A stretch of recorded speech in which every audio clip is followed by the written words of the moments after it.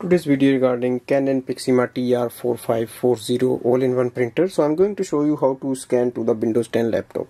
Now first step is to switch on the printer, and we are going to connect this printer with our Windows 10 laptop. Now go to the printer's display panel.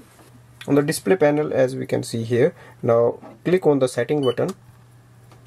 Now go to the device setting, click OK, and here we look for the LAN setting and click OK, and here we look for Wi-Fi direct, that is the wireless direct, click OK, switch wireless direct, click OK, enable wireless direct, make sure it's on yes.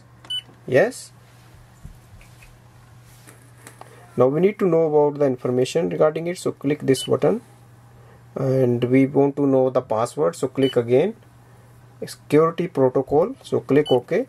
Now click yes, it's asking if you want to display the password. Yes, so here is the password displayed. Now go to Windows 10 laptop, open the Wi-Fi setting. In the Wi-Fi setting, look for the printer's name.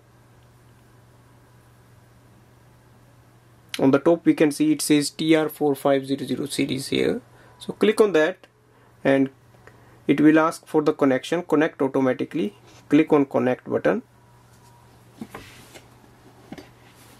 Now it's asking for the security key. Now we have to enter the password as it was displayed on the screen,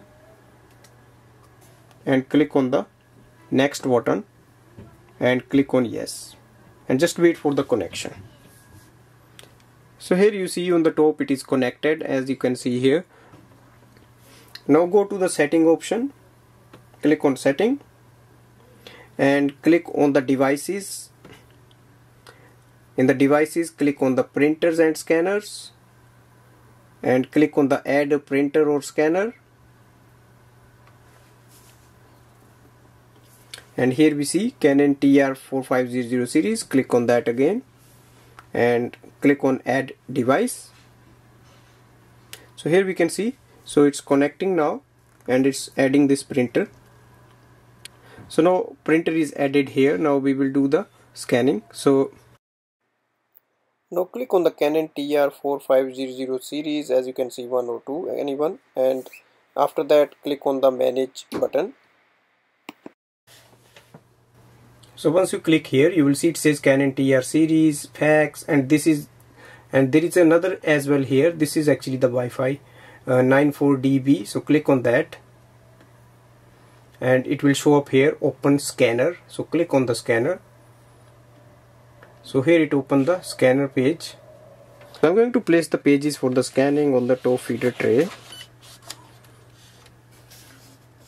Now go to your Windows 10 laptop and click on the source and look for the feeder tray, as you can see here, the feeder, and at the bottom of that you will see the format. So click on PDF and now click on the scan button.